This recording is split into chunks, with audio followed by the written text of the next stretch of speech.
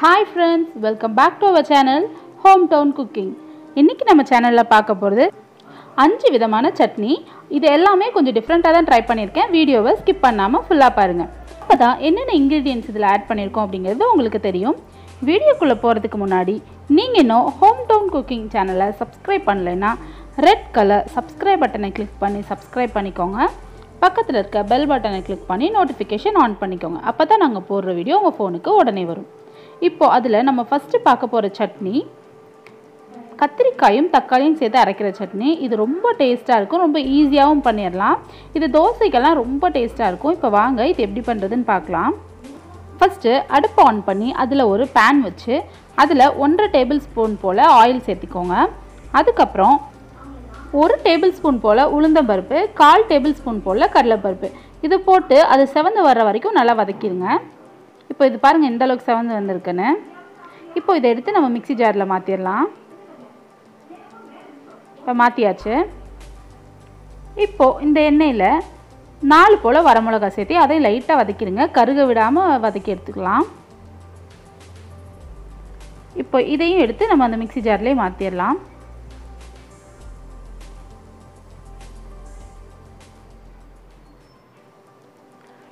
இப்போ இதே எண்ணெயில நான் கத்திரிக்காய் வந்து 3 போல கத்திரிக்காயை இந்த மாதிரி நறுக்கி வச்சிருக்கேன். அதையும் நல்லா இந்த எண்ணெயில வதக்கிடலாம். கத்திரிக்காய் வந்து நம்ம சட்னி அரைச்ச பிறகு நம்ம வந்து அதை வேக வைக்க போறது இல்ல. அதனால இந்த ஸ்டேஜ்ல நல்லா வதக்கிடலாம். அப்பதான் சட்னி வந்து இன்னும் ரொம்ப டேஸ்டா இருக்கும். இந்த சட்னி செஞ்சு கொடுத்து பாருங்க. இதை பிடிக்காதவங்க யாருமே இருக்க மாட்டாங்க. எல்லாத்துக்குமே ரொம்ப பிடிக்கும். இப்போ நல்லா இதை வதக்கி விட்டுறலாம். பாருங்க இந்த அளவுக்கு வதங்கணும். இப்போ இதையும் நம்ம அதே மிக்ஸி ஜாருக்கு மாத்தி வச்சிரலாம். இப்போ எல்லாத்தையும் மாத்தியாச்சு. இப்போ அதே எண்ணெயில கொஞ்சமா ஒரு பிஞ்ச் அளவுக்கு புளி போட்டு அதையும் லைட்டா வதக்கி இதையும் மிக்ஸி ஜாருக்கு மாத்திரலாம்.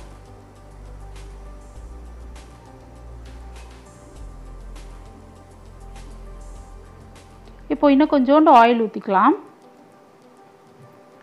இப்போ வந்து 2 பெரிய வெங்காயத்தை நான் ரஃப்பா சாப் பண்ணி வச்சிருக்கேன். அதையும் இதோட போட்டு நல்லா வதக்கி விட்டுறலாம்.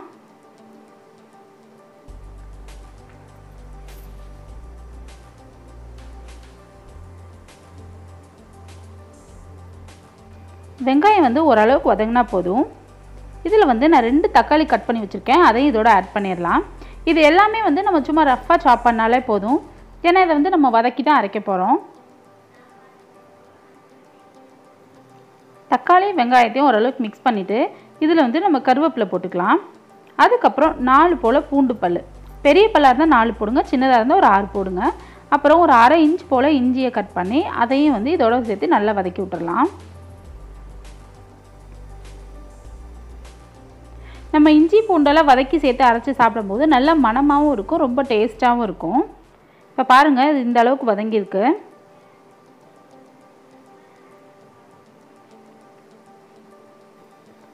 இப்போ வந்து நம்ம ஸ்டவ் ஆஃப் பண்ணி இது நல்லா ஆற விட்டுறலாம். ஆற விட்ட பிறகு நம்ம அரைச்சிக்கலாம். இப்போ நல்லா ஆறிடுச்சு. இப்போ இது நம்ம அந்த கத்திரிக்காயெல்லாம் எடுத்து வச்சுக்கோம் இல்லையா, அந்த ஜாரில் மாற்றி அரைச்சி எடுத்துகிட்டு வந்துடலாம். இதுக்கு வந்து நம்ம தண்ணி எதுவும் ஊற்றி நம்ம அரைக்க வேண்டாம். இந்த கத்திரிக்காயில் வெங்காயம் தக்காளி இதில் இருக்க தண்ணியே போதும். இதில் வந்து உப்பு சேர்த்துக்கோங்க. இப்போ இதை வந்து அரைச்சி எடுத்துகிட்டு வந்தாச்சு. இப்போ இதை வந்து ஒரு பவுலில் சேஞ்ச் பண்ணி நம்ம அந்த மிக்ஸி ஜாரை வந்து லைட்டாக வாஷ் பண்ணி அந்த தண்ணியை மட்டும் இதில் ஊற்றிக்கலாம். எப்போவுமே தோசைக்கு வந்து சட்னி கொஞ்சம் கெட்டியாக இருந்தால் தான் நல்லாயிருக்கும், திக்காக இருக்கிறத விட. இட்லிக்குனா இதிலே கொஞ்சோண்டு தண்ணி ஊற்றிக்கோங்க. இதை வந்து ரொம்ப நைஸாக அரைக்காமல் கொஞ்சம் குறகுறப்பாகவே அரைச்சிக்கோங்க. ரொம்ப நைஸாக இருந்தால் சட்னி நல்லா இருக்காது. இப்போ இந்த சட்னியை தாளித்து ஊற்றி அதுக்கப்புறம் நம்ம தோசையோடு வச்சு பரிமாறோம்னா செம்மையாக இருக்குங்க. நீங்கள் கண்டிப்பாக இதை வீட்டில் ட்ரை பண்ணி பாருங்கள். தாளிக்கிறது எப்படிங்கிறது பிகினர்ஸ்க்காக இந்த வீடியோவில் இடையில சொல்கிறேன். இப்போ நம்ம அடுத்து பார்க்க போகிறது கொத்தமல்லி புதினா சட்னி. இதை வந்து நம்ம எப்பவும் பண்ணுறதை விட கொஞ்சம் டிஃப்ரெண்ட்டாக பண்ண போகிறோம். அதுக்கு 1/2 கட்டு போல் கொத்தமல்லியை இந்த மாதிரி சின்ன சின்னதாக கட் பண்ணி வச்சுக்கோங்க. அது கூட ஒரு கை அளவுக்கு புதினா சேர்த்திக்கலாம். இதை நல்லா வாஷ் பண்ணி தண்ணியெல்லாம் வடித்து எடுத்து வச்சுக்கலாம். இப்போது நான் வந்து 1 டேபிள்ஸ்பூன் போல் உளுந்து, கொஞ்சமாக புளி, கொஞ்சம் இஞ்சி, 4 பல் பூண்டு, 2 பச்சை மிளகா, 1/2 பெரிய வெங்காயம் எல்லாம் எடுத்து வச்சுருக்கேன். இப்போ ஒரு வடைச்சட்டி வச்சுக்கோங்க. அதில் கொஞ்சமாக எண்ணெய் ஊற்றி உளுந்து போட்டு அது கொஞ்சம் பொன்னிறம் ஆன பிறகு நம்ம எடுத்து வச்சுருக்க வெங்காயம் அதையும் உள்ளே போட்டுடலாம். அது கூடயே நம்ம எடுத்து வச்சுருக்க புளி, அதுக்கப்புறம் அது கூடயே நம்ம எடுத்து வச்சுருக்க பூண்டு, இஞ்சி, பச்சை மிளகாய் எல்லாத்தையுமே உள்ளேயே போட்டு நல்லா வதக்கி விட்டுறலாம். இது எல்லாத்தையும் மீடியம் ஹீட்டில் வச்சு நல்லா வதக்கி விட்டுறலாம்.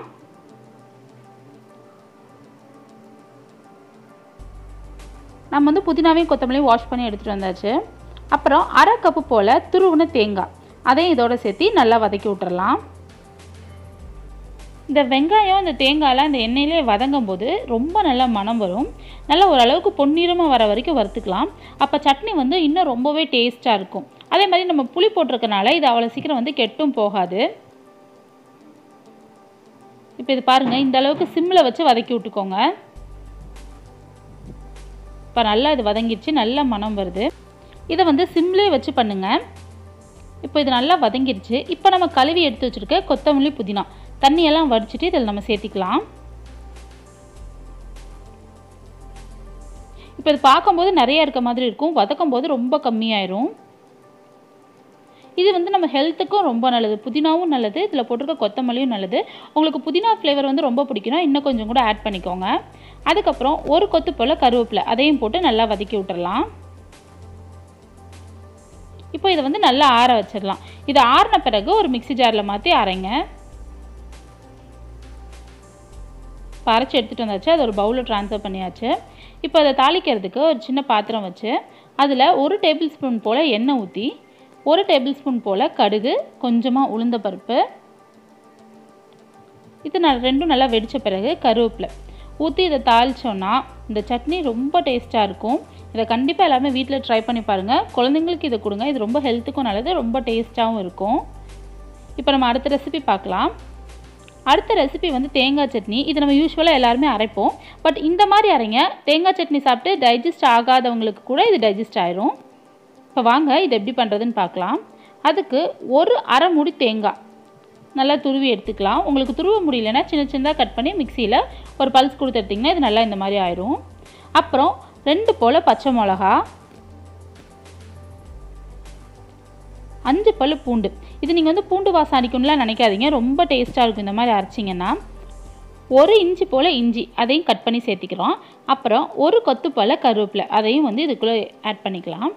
அதுக்கப்புறம் இப்போ வந்து நான் அரை மூடி தேங்காய்க்கு சொல்கிறேன், அரை கப்பு போல் பொட்டுக்கடலை எடுத்துக்கோங்க. அப்புறம் கொஞ்சமாக உப்பு.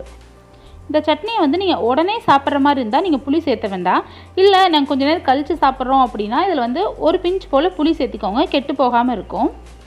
இப்போ இதை வந்து மிக்சியில் சும்மா லைட்டாக கொரப்பாக அரைச்சி எடுத்துகிட்டு வந்துடலாம் இந்த மாதிரி. இதுக்கப்புறம் தண்ணி ஊற்றி அரைங்க. நீங்கள் வந்து தேங்காவோட பொட்டுக்கடலை கம்மியாக போடும்போது நம்ம ஹோட்டலில் வாங்குற மாதிரியே சட்னி ரொம்ப டேஸ்ட்டாக இருக்கும். இப்போ இதை அரைச்சி எடுத்துகிட்டு வந்துடலாம். இப்போ அரைச்சாச்சு. இதை வந்து ஒரு பவுலுக்கு ட்ரான்ஸ்ஃபர் பண்ணிடலாம். இப்போ நீங்கள் தோசைக்கு சாப்பிட்றதா இருந்தால் கொஞ்சம் கெட்டியாகவே சாப்பிட்டுக்கோங்க. இதில் நல்லா நிறையவே தண்ணி ஊற்றி கரைச்சி இட்லிக்கு வச்சு சாப்பிட்டிங்கன்னா ரொம்ப டேஸ்ட்டாக இருக்கும். கண்டிப்பாக அதை ஒரு டைம் ட்ரை பண்ணி பாருங்கள். இப்போ இதை நல்லா மிக்ஸ் பண்ணிக்கலாம். பாருங்கள், இந்த அளவுக்கு கெட்டியாக அரைச்சிக்கோங்க. இப்போ இதில் அதே மாதிரி நம்ம போன ரெசிபியில் சொன்ன மாதிரியே தாளித்து ஊற்றுனோன்னா இது ரொம்ப டேஸ்ட்டாக இருக்கும். தாளிக்கும் போது கொஞ்சோண்டு பெருங்காயம் மட்டும் ஆட் பண்ணுங்கள், ரொம்ப டேஸ்ட்டாக இருக்கும். இப்போ அடுத்த ரெசிபி பார்க்கலாம். அடுத்த ரெசிபி நம்ம எப்போவுமே வீட்டில் யூஸ்வலாக பண்ணுற தக்காளி சட்னி தான். தக்காளி சட்னியவே எப்படி கொஞ்சம் டிஃப்ரெண்ட்டாக பண்ணுறது அப்படிங்கிறது பார்க்கலாம். அதுக்கு ஃபஸ்ட்டு ஒரு வடைச்சட்டி வச்சு அதில் 1.5 டேபிள் ஸ்பூன் போல் எண்ணெய் ஊற்றி எண்ணெய் சூடான பிறகு 1 டேபிள் ஸ்பூன் போல் உளுந்தம்பருப்பு சேர்த்துக்கோங்க. அது நல்லா வதங்கி பொன்னிறம் ஆன பிறகு பாருங்கள் இந்த அளவுக்கு ஆயிருக்கு. இப்போ வந்து நம்ம மற்ற இன்க்ரீடியன்ட் சேர்த்துக்கலாம். 3 போல் வரமிளகா அதையும் போட்டு நல்லா வதக்கி விட்டுருங்க. இப்போ 3 பெரிய வெங்காயம் எடுத்திருக்கேன், அதை இந்த மாதிரி ரஃப்பாக சாப் பண்ணி வச்சுருக்கோம். அதையும் இதோட ஆட் பண்ணிக்கலாம். வரமிளகா வந்து கருகிடாமல் பார்த்துக்கோங்க, கருகிடுச்சுன்னா டேஸ்ட்டே இருக்காது. இப்போ வந்து இந்த வெங்காயத்தையும் ஆயிலில் நல்லா மிக்ஸ் ஆகிற மாதிரி நல்லா பரட்டி விட்டுக்கோங்க. இப்போது 4 பல் போல் பூண்டு அதையும் இதோட போட்டு நல்லா வதக்கிடுங்க.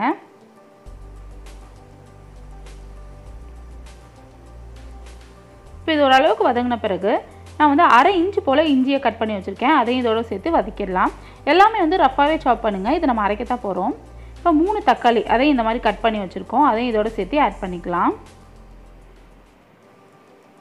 ஆட் பண்ணி நல்லா வதக்கி விட்ருங்க. இப்போ இது இந்த அளவுக்கு வதங்கின பிறகு பாருங்கள் தக்காளி நல்லா சாஃப்ட் ஆயிடுச்சு. இப்போது 1/4 கட்டு போல் கொத்தமல்லியை இந்த மாதிரி சின்ன சின்னதாக கட் பண்ணி வாஷ் பண்ணி எடுத்துகிட்டு வந்திருக்கோம். அதையும் இதோட சேர்த்து வதக்கிடலாம்.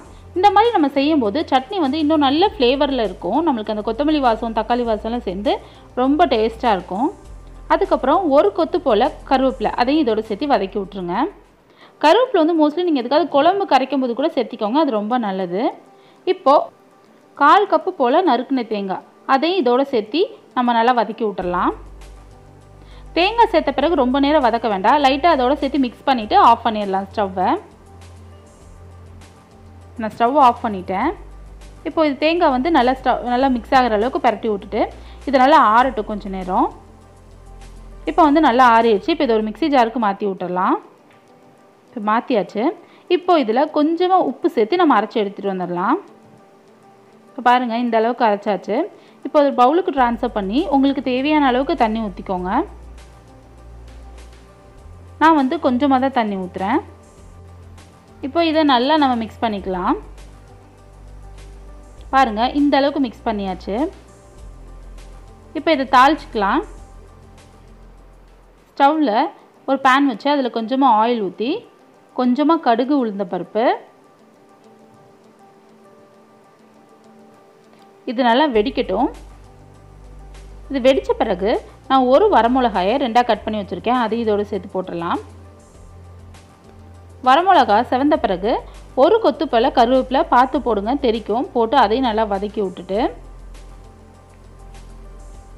கொஞ்சமாக பெருங்காயத்தூள் அதையும் போட்டு தாளிச்சிட்டு இந்த சட்னியில் ஊற்றினோன்னா இந்த சட்னி ரொம்ப டேஸ்ட்டாக இருக்கும். கண்டிப்பாக இந்த ரெசிபி ட்ரை பண்ணி பாருங்கள். இது எல்லாத்துக்குமே ரொம்ப பிடிக்கும். இப்போ நம்ம அடுத்த ரெசிபி பார்க்கலாம். அடுத்த ரெசிபி ரொம்ப ஈஸியாக சட்டுன்னு பண்ணிடலாம்.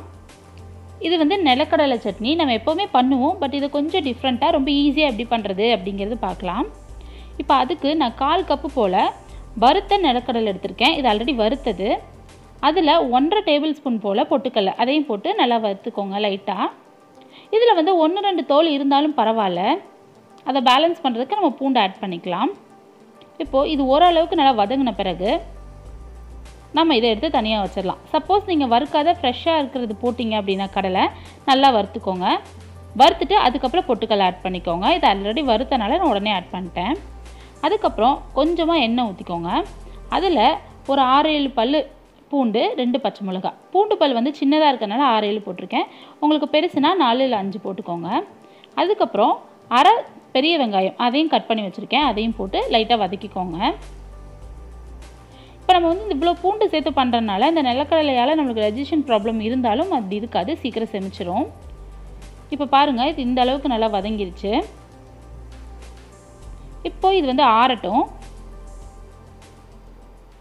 இப்போ இது ஆறிடுச்சு. இப்போ இதை வந்து நம்ம கடலை இருக்குல்லையே அதோடு சேர்த்திடலாம். சேர்த்துட்டு கொஞ்சமாக புளி, அதுக்கப்புறம் இந்த சட்னிக்கு தேவையான அளவு உப்பு போட்டு இதை நம்ம அரைச்சி எடுத்துகிட்டு வந்துடலாம். புளி போடுறதுனால இது கெடாது. இப்போ பாருங்கள் இந்த அளவுக்கு அரைச்சி எடுத்துகிட்டு வந்தாச்சு. இது நல்லா திக்காக இருக்கும். நீங்கள் வேறு ஏதாவது நீங்கள் நார்மல் தோசை இல்லாமல் வேறு ஏதாவது தோசை செஞ்சிங்கனாலும் இந்த சட்னி ரொம்ப நல்லாயிருக்கும்.